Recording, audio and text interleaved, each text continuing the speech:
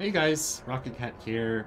I've seen a lot of people complaining about Raiment. That's Raiment of the Infinite. That's this unique. And when you pull enemies in, sometimes you get stuck in the middle of them. And I'm going to show you a way to avoid that. So I'll just demonstrate what it looks like when you get stuck. Let's find a good pack of enemies. There you go. So I'm in the middle and I cannot move out, right? So how do we... I'm just gonna get out of the fray a bit.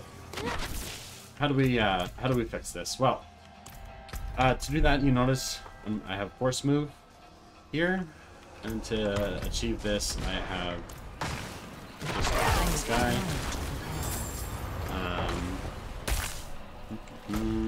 Settings,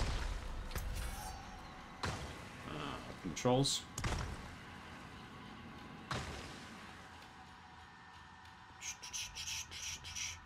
So I still have move interact combined, but under force move, I have it set to down and up scroll. And that's it. So the trick is that you want to teleport and immediately force move. These guys. Okay. So yeah, teleport and then immediately force move. Like that. So let's get that same pack. And we're just going to make sure they're nice and packed, just to make sure the demonstration is good. So you can see that there's a delay basically when they are... there's a delay basically where they take time to get pulled in. And if their collision boxes...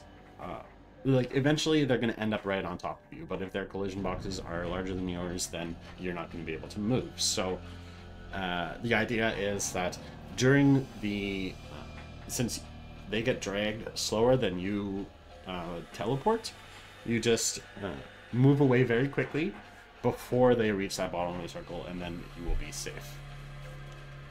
So let's just look at it one more time. That was a great demonstration. Let's find a bigger pack. Bigger pack. There you go. Let's do it bigger, and it pretty much always works.